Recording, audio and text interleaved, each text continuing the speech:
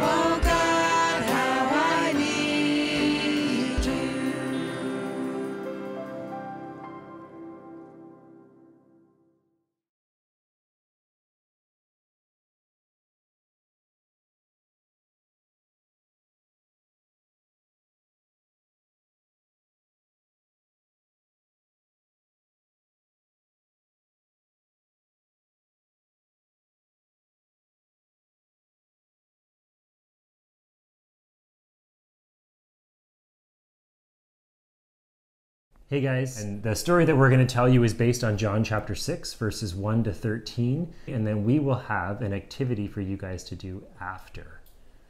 All right, but we'll start with the story. Everywhere Jesus went, people followed him. Crowds gathered to see him, to hear him teach, and to have him touch or heal them. On this day, the crowd was huge. People just kept coming and coming and coming. There were grandpas, moms, dads, big kids, little kids, and tiny babies. There were too many people to count. I wonder if you've ever been in a big crowd of people like that. What was that like? Now, maybe it's been a long time since we've been in a crowd like that, like before COVID, where we've been able to be around that many people. But what would it be like? If you can't remember, what do you think it would be like to be in that big of a crowd where everyone is crowding in? Everyone was so excited to hear Jesus. They all gathered in as close as they could to listen and watch. Then lunchtime came and went, and the people were still listening to Jesus. Supper time came, and they still watched and listened. But at last, the crowd of people around Jesus began to feel a rumbling in their stomachs. Kids asked their parents for food. Babies began to whimper. But there was a problem.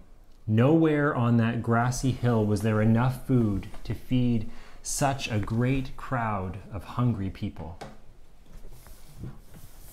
Jesus asked his disciples, "Where shall we buy bread for these people?" Philip said, I know a place near here that sells bread, but how will we pay for it?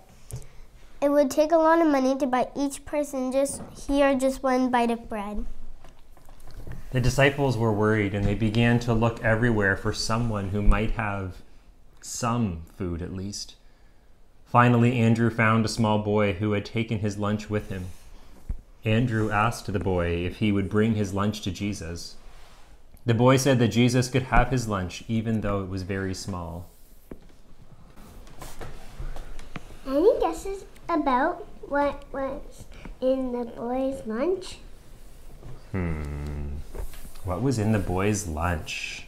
Just 5 little loaves of bread and 2 fish were in the lunch. The boy had brought a small lunch for one little person. Andrew didn't think this tiny lunch would help, but Jesus took it and said, "Tell everyone to sit down." Then Jesus opened the boy's lunch and took out the bread and fish. Jesus held up the food and thanked God for it. Then, as the great crowd watched, he began to break the food into pieces, putting it into baskets for his disciples. Without saying a word, the disciples passed the bread and the fish to the grandpas, the grandmas, the moms, the dads, the big kids, the little kids, and even some of the older babies who sat there waiting and watching. Everyone ate and ate and ate. There was so much food that everyone in that great crowd was plenty, and all for the little lunch that was just being big enough for one small boy. I wonder how Jesus could feed so many people from a little lunch. When everyone had finished eating, Jesus said, "Pick up all the food that is left. Let nothing be wasted."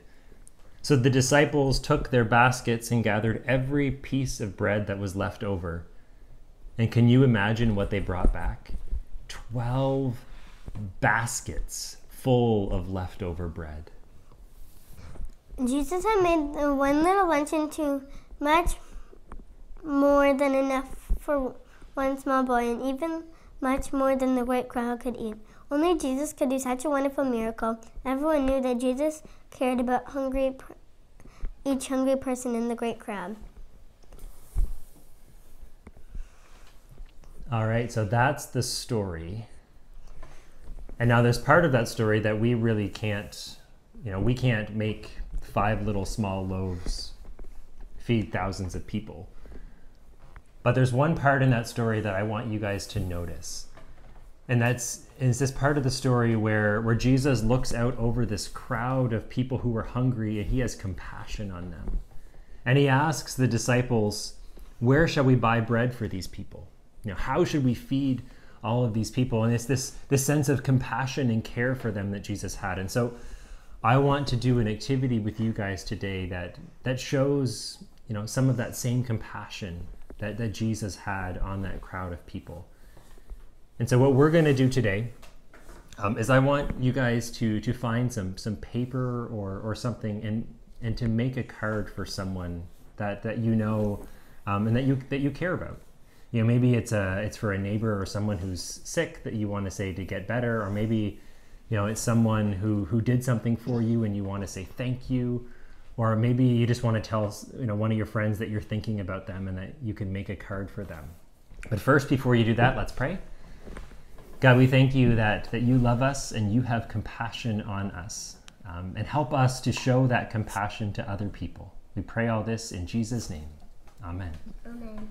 All right, before you guys go to make your card, we have one more thing to do. The Lord bless you. The Lord bless you. Bye-bye. See you later.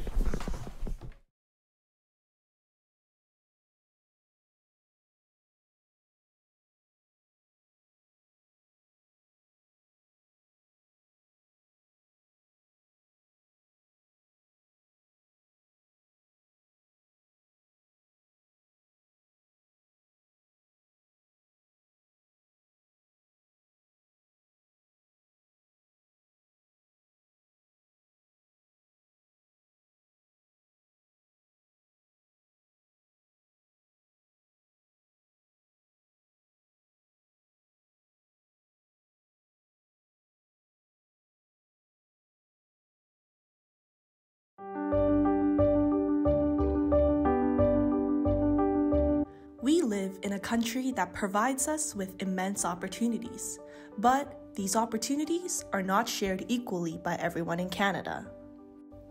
Poverty continues to plague millions of people, especially refugees, racialized Canadians, and Indigenous peoples. And meanwhile, our greenhouse gas emissions continue to rise, fueling climate change and disproportionately impacting those who have contributed the least to the problem. Our faith calls us to respond, but how?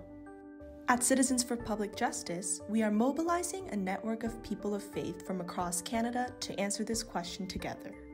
Our work is rooted in the concept of public justice, which is the political dimension of loving our neighbor, caring for creation, and seeking the common good. This is why CPJ is focused on the role of citizens in political engagement. We bring people of faith together around these shared values. We conduct research and analysis rooted in data and the lived experiences of people. We develop policy recommendations, and together we advocate for public justice. CPJ promotes social and environmental justice in Canadian public policy. For decades, CPJ has been a leading voice in the movement to end poverty in Canada. We animate and engage people of faith to achieve climate justice. And we strive to advocate for policies that uphold refugee rights in Canada. Together, we're working for public justice in Canada. Let's show our government that their constituents care about these issues and expect ambitious action. Register your support for CPJ and help us build a more just society. Join us at cpj.ca. Our scripture reading is from 1 Thessalonians chapter 5. I'm going to be reading from verse 12 to the end of the chapter, the end of this letter that Paul wrote to the Thessalonian church. Now we ask you, brothers and sisters, to acknowledge those who work hard among you, who care for you in the Lord and who admonish you. Hold them in the highest regard and love because of their work. Live in peace with each other. And we urge you, brothers and sisters, warn those who are idle and disruptive. Encourage the disheartened. Help the weak. Be patient with everyone. Make sure that nobody pays back wrong for wrong, but always strive to do what is good for each other and for everyone else.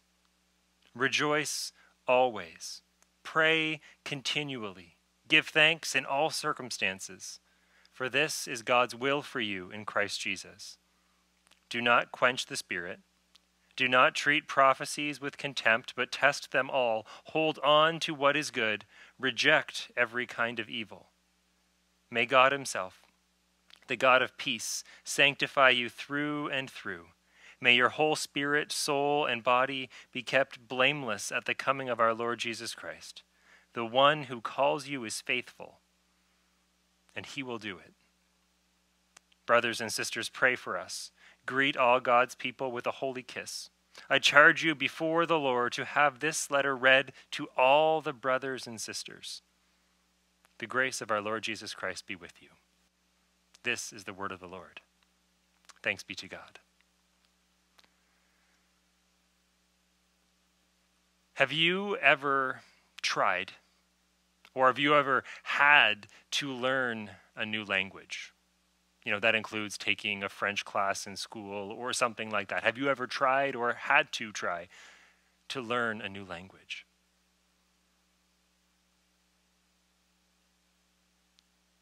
And if you've had to try, did you manage to become fluent in that language? And that's a different question, right? Learning another language, or learning a language, is very different from becoming fluent in that language. Learning a new language often involves learning about the mechanics of the language. You have to learn grammar and vocabulary and verb conjugation. You have to learn about word order and idioms and certain common ways to communicate ideas. But learning these things, learning the mechanics of the language, how the language works, as important as it is to learn all those things, it doesn't make you fluent. One of the marks of fluency in a language is that you no longer need to think about the mechanics of how the language works, about what ending to use on that noun or what tense of a verb to use and how a certain idea needs to be communicated in a sentence. Or you also no longer have to work up the courage to use the language. When someone is fluent in a language, they will often note how they can think in that language, and they'll even dream in that language. They don't have to translate from their original language or their mother tongue into this new language that they're trying to learn. They can read, they can think, they can converse in, and they can use this language that they are fluent in freely. They just get it. And if you're fluent in more than one language, that's something that you've experienced. You get it. You've learned how to speak, how to communicate, how to use this new language. And for those of us who are stuck in the learning stages, in learning the mechanics of the language stages, fluency is just a dream that we hope to attain someday. And so by now, maybe you're wondering, what does all this stuff about the mechanics and of language and the fluency in a language, what does this have to do with Paul's letter to the Thessalonians? You see, as Paul writes to the Thessalonians, he is trying to teach them, and according to verse 27, all Christians across time and us today, he's trying to teach them a new language. Now, he isn't teaching them a language like Greek or Latin or English, but instead Paul is teaching them and us the language of hope, the language of hope that we have in Jesus Christ. And so he's teaching us how we should live and speak and act in the hope that we have been given through Jesus' death and resurrection. Now, Paul has been communicating this throughout the whole letter, but here in this final section of his first letter to the Thessalonians, he gets down to some of the mechanics of the language of hope, some of the grammar that people and we need to learn in order to converse and to use this language well. And so these final things that Paul throws in the letter, these are some of the things that we must learn in order to become fluent communicators of hope. And in these instructions, Paul acknowledges that fluency in hope requires us to speak the same language with our mouths and with our lives. Speaking the language of hope with our mouths means that we freely confess that Jesus Christ is Lord, that he has saved us from our sins, that he is our Savior, and our only comfort is that we are not our own, but that we belong body and soul in life and in death to him. Speaking the language of hope with our lives, however, means that we live lives that say the very same thing. That we live lives that communicate what we say with our mouths, just in a different way. And to grow toward this fluency in the language of hope, we have to recognize that this is not something that happens overnight. It's also not something that we can accomplish on our own. The Holy Spirit, Paul teaches us, leads us toward fluency. And in this list of instructions that he gives at the end of this letter, Paul highlights 3 ways in which the Holy Spirit leads us to greater fluency in the language of hope. The first way that the Holy Spirit leads us is through Christian teaching and leadership in the church. The second way is through gospel-shaped community. And the third way is through gospel-shaped living. And so we'll start with the first one. The first way that the Holy Spirit brings us toward fluency and hope is through Christian teaching and leadership in the church. Now, the Thessalonian church was a very young church. And the Apostle Paul actually didn't spend a whole lot of time in Thessalonica planting this church. In fact, he was run out of town by Jews who were angry about his teaching that Jesus is the Messiah. So he may only have been in Thessalonica for a few months. And so there were not deeply trained leaders in this church. They didn't have seminary educations. They didn't have much of a history even with the Christian faith. And even so, Paul says to them, acknowledge those who work hard among you, who care for you in the Lord, who admonish you. Now notice what Paul doesn't do here. He doesn't say, listen to your pastor, obey your elders, do what your deacons tell you to do. He doesn't tell them to remember and respect his authority as an apostle, which he does in other letters and in other places. Now, those things would certainly fall within what Paul says, but what Paul does here is he gives a general command about acknowledging those who offer Christian teaching and leadership in the church. And he tells them and he tells us to hold them in high regard in love. So what Paul is saying here is something more than listen to those in official leadership positions in the church. He's calling on the members of this church to recognize all the ways that the Holy Spirit equips different leaders and teachers among them, and to acknowledge that it's the Holy Spirit, it's God who is equipping them. And that's not just the pastor or the elder and the deacons. Leadership comes in many varieties within the church. There are prayer warriors. There are mentors. There are wise elders in the church, even if they don't hold an official position. There's administrators, there's teachers, there's evangelists, and so on. And Paul calls on them, and he calls on us to recognize these teachers and leaders within the church and to hold them in high regard, because through them the Holy Spirit is leading us toward fluency in hope. Now, let me say something about the time that we are living in today.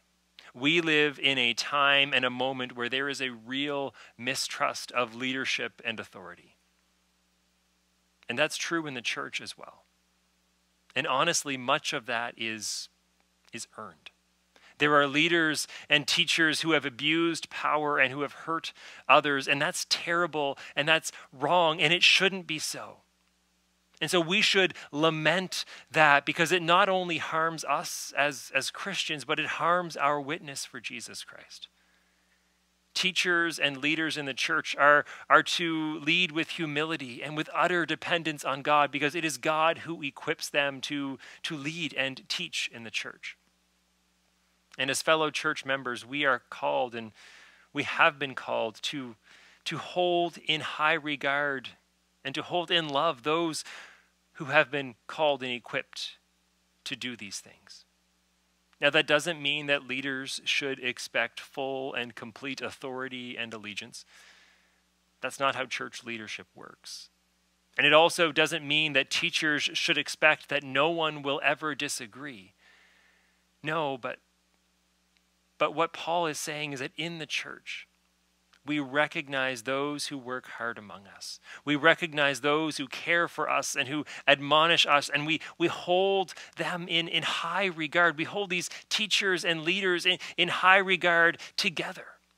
No matter what their social standing is, no matter what their background and their training is, because we trust that God calls and equips them by the Holy Spirit to help us grow in fluency and hope, that we may live and speak of our hope clearly and well. We hold them in high regard because God is using them to train us and equip us and help us to grow in fluency in the hope that we have in Jesus Christ. The second way that the Holy Spirit brings us toward fluency and hope is through gospel-shaped community, which in verses 14 and 15 is characterized by mutual love and accountability. As a community of believers, as a church family, we have a responsibility to one another. We're called to minister to one another, to show love and patience and grace to one another, to call out what needs to be called out, but to do that in love, and to encourage all those who need to be encouraged and to help all those who are in need. And this also isn't just supposed to be something that characterizes our community and how we treat one another. It's also supposed to be how we treat our community around us as well. And while we exist in an extremely individual society and culture and world, the church is called to be different. As Christians, we're called to model ourselves after Jesus Christ, our Savior, who humbled himself and gave up everything for our sake and to save us. And so we are called to help each other to live as the people that we are in Christ. And sometimes that means telling each other things that are hard to hear. Paul says to the people in Thessalonica to warn those who were idle and disruptive, because that was a common issue in the church at that time. But maybe we have to warn someone about their anger issues. Maybe we have to address a long-held grudge. Maybe we have to address an attitude of complacency in the church. And we're called to do that so that we can live into this life and we can live as examples of Jesus Christ, who gave himself for us. And there's something about our life together in the church that's for our good and for our growth as Christians. And Paul knows that even in Thessalonica, not everyone is best friends. Not everyone will always get along, and not everyone will always agree on everything. But when we recognize that God uses the church, when we recognize that God uses the church community around us to shape us and to help us grow, we can see truly what a gift it is to be a part of the church and love and care for one another in the Lord. And so it's through this gospel-shaped community characterized by mutual love for one another and accountability to the gospel that the Holy Spirit causes us to grow toward fluency and hope. And so we should seek to build this kind of a community and to be this kind of a community so that the Spirit can lead us together toward fluency in hope. And the final way that Paul mentions that the Holy Spirit leads us toward greater fluency and hope is through gospel-shaped living. In verses 16 to 22, Paul tells us what that looks like. He says, "Rejoice always. Pray continually. Give thanks in all circumstances. And he tells us to hang on to what is good and of the Spirit and to flee from what is not. And so what Paul is telling us is that life will not always be easy and things will not always seem clear-cut. But we have reason to rejoice because of what God has done for us in Jesus Christ. And we have reasons to give thanks because of this grace in which we now stand. And we have reasons to pray continually for God's kingdom to come, to long for that day when everything will be made right. And we have God's word. We have the Bible, which helps us discern what is good and of God. And we need to cling to those things and flee from the things that pull us away from God and that are contrary to his word. And these basic rules or this basic idea of gospel-shaped living is like that saying that my friend's mom would always say to her when she would go out with her friends. She'd say, remember who you are and whose you are. And that's what Paul is saying to the Christians in Thessalonica and to us today. He's saying, remember that you are a child of God, saved and redeemed by Jesus, promised eternal life through his death on the cross. You are his, and because of this, we can rejoice and we can pray and we can give thanks. We can do all of this because of what God has done. And because we are his, and because he has given us his word and his Holy Spirit within us, we can cling to what is good. We can discern what is good, and we can flee from what is not. And as the Holy Spirit leads us to internalize these basic rules of gospel-shaped living, we can grow toward fluency and hope, and we can do that together. And now I guess the question to ask about growing in fluency and these three ways that the Holy Spirit helps us to grow toward fluency and hope is, why is this important? Why should we strive for greater fluency? And here's why. I took French classes from grades 1 to 10 in school, and I forget almost everything that I learned. But there are some basic things that I do remember, like how to order at a restaurant. And so every time I stop at a Tim Hortons in Quebec or in a French-speaking area, I tell myself, order in French. And so I walk up to the counter with every intention that I am going to make that order in French. I mean, I know how to do it. I know the words that I need to say. But when I get up there, the words come out in English because I'm not fluent.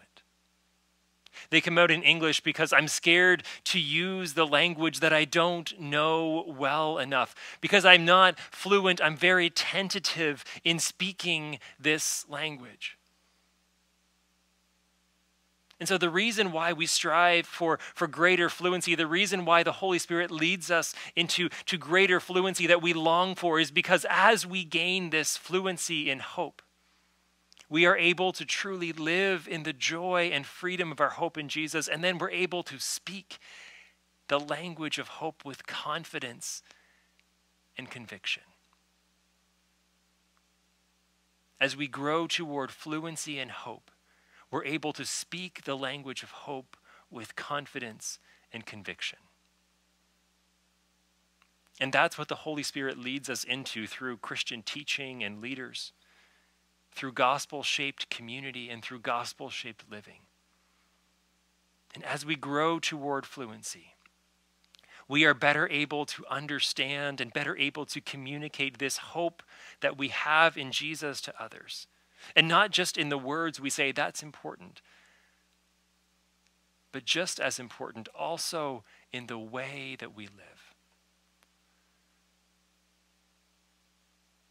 And while we may not yet be fluent, And while our words and our lives may not communicate our hope perfectly, Paul encourages us to remember that God is faithful. And so as Paul closes this section of his letter, so will we. Paul says, may God himself, the God of peace, sanctify you through and through. May your whole spirit, soul, and body be kept blameless at the coming of our Lord Jesus Christ. The one who calls you is faithful, and he will do it. Let's pray together.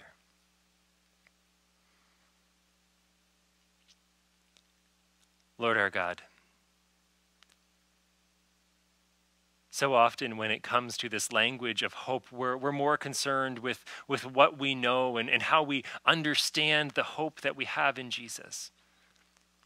But as Paul shows us here, this language of hope that we need to learn isn't just what we know, but it's also what we say and how we live. And so God, by your Spirit, guide us into greater fluency. Help us to hold in high regard and hold in love those whom you have placed as leaders in our church and who serve in those various roles. Lord, help us to be a gospel-shaped community, and help us to strive to create that kind of environment where we can help one another grow in fluency and hope, where we can help one another grow into who you call us to be in Jesus. And God, help us to live gospel-shaped lives. Help us to trust in you and to live out of who you say we are, so that we might communicate well in this language of hope. And we might be able to share that hope with those around us. We pray this in Jesus' name. Amen.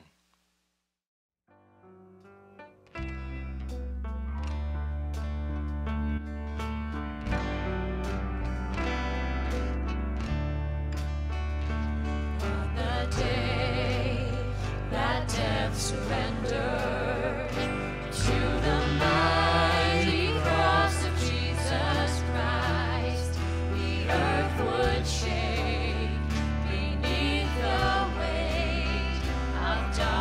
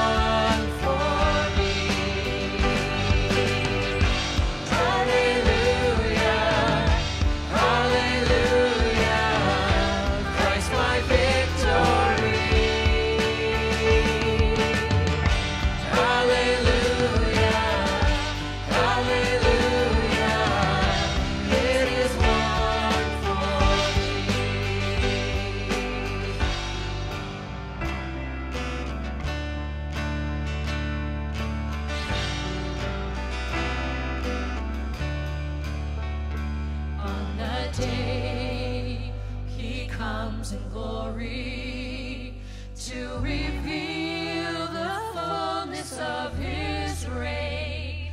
All hearts will bow before the sound of Jesus' name. Oh, the cross of Jesus Christ is the reason I'm alive. For his blood has set me free. It will never lose its power for me. It will never lose its power for me. It will never lose its power for me.